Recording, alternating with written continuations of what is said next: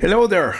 So in this last video we're going to revisit how to do this blob. So previously I showed you how to do this outside the bubble of Fluent and everything, and now let's revisit how to do it inside Fluent. Okay, the idea is pretty much the same. Okay, so to do this one in the cases, let me show you. So you have the Fluent mesh cases. Now the cases is standalone Fluent. And now you go here into Turbulent and you go into YP1 and see here that you have a solution here. You have case post. Here we already have the case set up to do the post processing. So let's open this case. So already have Fluent here. I will open. We have the solution, everything. This is the one we have. And here we have all those user-defined fields already created. So everything pretty much is standard here. I'm not going to address anything there. So let me go here, plot here. Okay, so here you have the solution and everything.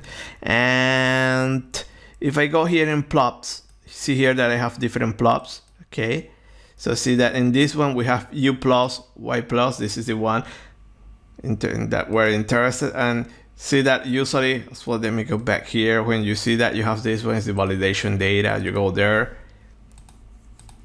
select everything there, and you plot and you have the different. So this one corresponds to a solution coming from another software, different physics, but you see that you should always recast that. Then you have the analytical one. So just to I think I already addressed this one, but when you see this one here is that you are already in the mean flow. Okay, you are outside of the boundary layer, you reach the mean flow.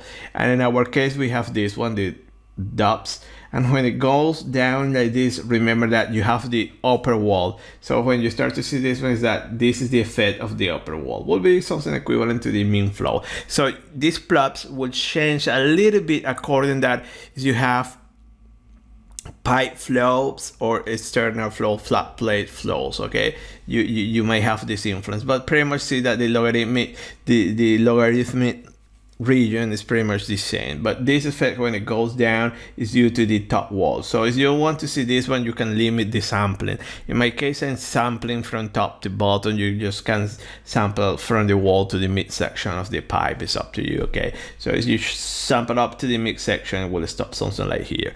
So how to do this one here? So just to show you the rest of the plots. So now that you have access to Y plus, so you can put like Turing kinetic energy. Remember that it's very energetic here. The boundary layer TK is produced there in the where you have a strong viscous effect. Okay, then you dissipation also. Okay, everything is dissipated close to the viscous layer in the buffer layer. Okay, then you put here this plot. Okay, this is the shear laminar, the shear turbulent here also. Then you have the total here, and this one will correspond to the velocity here in function of Y plus units. You can go here in data sources, and also you can add this one, and let me put this three which correspond to shear, and see that you have this plot here. So as you check, remember if you check this one with the 2D case, you see that there are slight differences, but pretty much remember the 2D flows are very energetic. Okay, so you will have different peaks, different minimum and maximum, but pretty much the behavior is the same. And this strange things that you see here, remember also the 2D mesh was a perfect one. This is a tetra mesh. So this is the influence of the mesh quality. So see the importance of mesh quality and type of elements that you're using. So if you have something finer, probably you're going to get a straight line here like in the 2D case, but pretty much we have the behavior that we know that we should reproduce. So how do we do these plots and compute these quantities? Because we don't have these quantities by default in Fluent. So remember, you go here in parameter customization and you have custom field functions, and here's where you compute those quantities. So let me go here, right click, manage. And if I open this one, just to probably sound like a broken record on this, but just to remind you how to compute this. So you sample shear stress here. And then in this line, normal to this point, you sample velocity. But what is important that now the distance from the wall to the flow should be measured from this point. So this point should become 0, 0, 0. And then you measure distance from here to here. So you have to be careful that here, see that we have this custom field that we compute the height. So I know my y here minus the radius, and I compute that height. Then to compute the y plus, you have it here. You access the function density. Okay, this is shear velocity, height, laminar viscosity. U plus, velocity magnitude, and shear velocity. Everything you are going to plot it in the line that you choose. When you choose your surface, you plot that line there. Okay, you plot that. And then we moved, for instance, shear laminar, strain rate times viscosity, strain rate times turbulent viscosity, and the total shear is this one, turbulent shear plus laminar shear. Shear velocity, square root of wall shear stress divided density. Okay, so you put it here, the wall divided density, so you are going to have this quantity at the wall. Okay, so how do we do this? So you see, easy peasy. So now that you have this, you can access the old fields here, and then remember these are custom fields and you just choose there. So let's revisit this one to redo it here. So if you want to add a new one, new, and I will call, let's do the height. So if you want to do the height, so see that the height, remember, is the absolute value. Remember that is a positive quantity. Just again, let me stress, it is a positive. If you put that one in a logarithm, a negative quantity in a logarithmic, you know that we're going to get an error. So it's positive quantity, and also starting from the point where you sample the shear stress, you go from there up to the core of the flow. So you go here, you have absolute here, parentheses. To access that the distance or coordinates here, you have it in mesh. See that xy, so I want to access this one. Select minus 0.05, close parentheses, and give it a name. I will call it height 2, and you have it there. So now we can do some plotting. Okay, so see that. Let me go here. So this is the original height, and now height 2, the one that we just computed, pretty much the same. Okay, so now let's do another one. So let's do now the y plus value. So just to remind you, y plus value. Okay, so as I go back to the equation, let me here. See that you require shear velocity. So we need to compute the shear velocity. So the shear velocity is, you go into your directory here, you see that already have it here, U shear. So as you open this one, you already have the shear velocity at the wall. So to do this one, I guess you know how to do it. You have a line here. So in my case, I know it's line 10, the one that I'm using for my sample. Okay, it's located here in 6.9. And in that line, I'm doing my sampling. Okay, so I have the wall shear. So shear velocity, let me go back here and manage. So see, shear velocity equal to a square root of wall shear divided density. So let's do it again here. Square root and wall fluxes, select, divided density, close parentheses, and I call it SB2. Okay, let me call it like this. Okay, and if I go here, you should have the two quantities. That these quantities are plot at the wall, so it's not in the plot on the plane. If you put it at the wall here, you will see better those quantities here.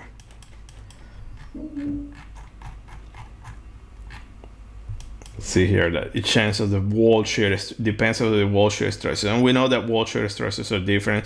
You can plot the wall shear stresses and you will see that.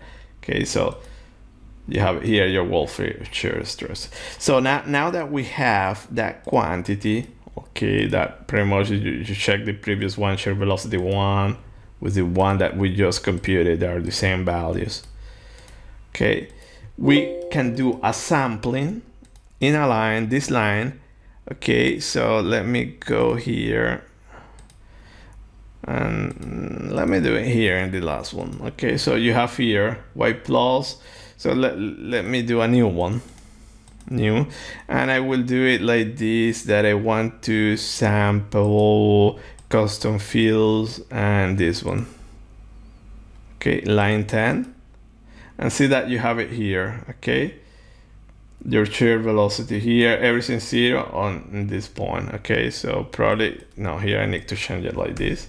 Probably we understand better than this. So this is the wall, the value, and what you do, save this one, right? Let me call it test. Okay, so as you go back here, see that you should have test. What is the right? Okay, it was saving in validation data. So let me go back one. Okay, so see that you have it here, test. So as you enter validation data, you have it there. So as you open test, see that you have the value. So this is the value that you need. This is your shear velocity at the wall.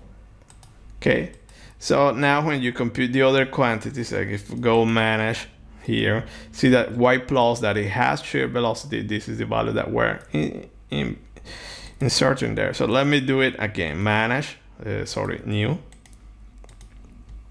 So always remember this definition, very important, never forget this.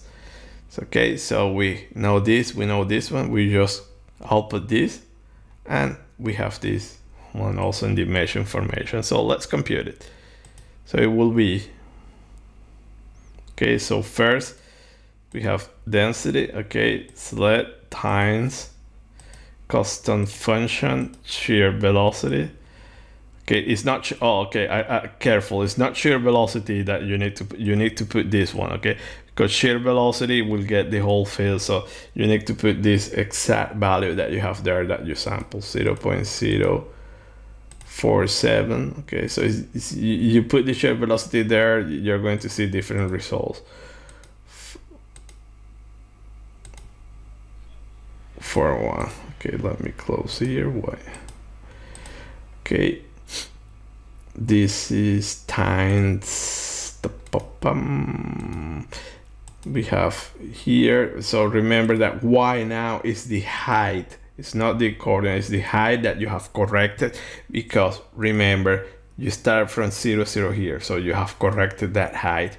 Select, divide, okay, by molecular viscosity. Should be properties here, and you call it, and let me call it yp2. Okay, we have it there, and now we can compute again a new one called the u plus. Okay, the other one is u plus, is this one, velocity sample in this line divided the shear velocity. So you go is velocity magnitude, so that divided this quantity here, 0.047. So this is a little bit annoying when you have to put it like this, but also you can parameterize this here. You have some option manage. I'm not going into the top, so probably make a mistake there. 47 5 8 4 1, and I call it up2. Compute, and we're done. So if I go here, new plot, disable this one, and in the x-axis I want custom fields, I want y plus 2, and y-axis I want u plus 2, x-axis. Okay, along this line. So see that you select this one and you're doing that sampling. Okay, and this is what you have. And now what you need to do is axis, x is logarithmic, logarithm, and you have this. So see that, let me change here from this to this. So see that when it goes down here, basically it's this one. You reach here and you're seeing the influence of the other wall. So you are outside that influence. So you said probably would be better to plot up to the middle. That will be like 2500, yes, in Y plus there. So let's do it. So change this one, okay, and outer range from 0 to 2500. Okay, 0 logarithm of 0 doesn't exist, so put a small value there, and you have it there. So see that now you have it there, and probably you can put a much smaller value there. This one, and you can increase this one to 3000, maybe. Oops, 3000. See that you start to go down, and now we can load the other data from for validation. I don't need this one. I just need that one.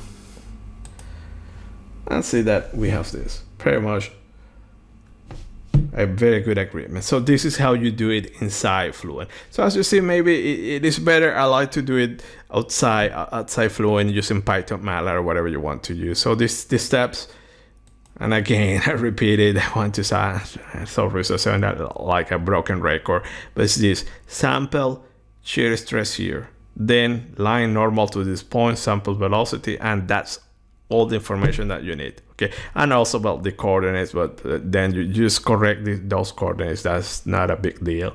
And then just compute these three quantities, and with these three quantities you reproduce this plot. This plot, as I mentioned, is fundamental. This is the basis in turbulence modeling. So whatever case that you are doing, is you manage to reproduce this one, you know that you are in the good track. There are a few sections that we're going to see later, but let's say that most of the time you should reproduce the viscous layer up to, let's say, this blending here, and then sometimes depending you have pressure gradients, like burst pressure gradients. This logarithm layer, this one might separate, so you might have something like this going towards the laminar now due to separation. And if you have roughness as well, this one can go below this line here, the log low, so it can go below here there. So that is something that we're going to address later in some advanced lecture, but this is the basics. So I think at this point we have addressed a lot. So you see, very simple case, but we have addressed the basics, the fundamental of turbulence modeling. So try to, whatever case you do, try to follow these guidelines that we have done in these two cases, in 2D and 3D, and I'm pretty sure that you are in the good track. Also important, look at that. 2D cases are much energetic than 3D. So if you compare these solutions, the 2D and 3D, you will see that there are differences, but the fact is just because the 2D cases are much energetic. You don't have the vortex extraction. So in reality, the 2D solutions, they are not accurate. They are not following the reality. Okay, the real ones are the 3D. So 3D, if you want to resolve wall sense, you need to put a lot of cells in all the directions, dimensions, and we have seen that how to compute those values now in the turbulence estimates, now from the integral scales to the Taylor's micro scales to the Kolmogorov scales. Okay, so that's all. I hope you enjoy it, and now we're going to move from now on to more practical stuff. Okay, a little bit more complicated geometry. Thank you for your attention. See you next videos. Bye.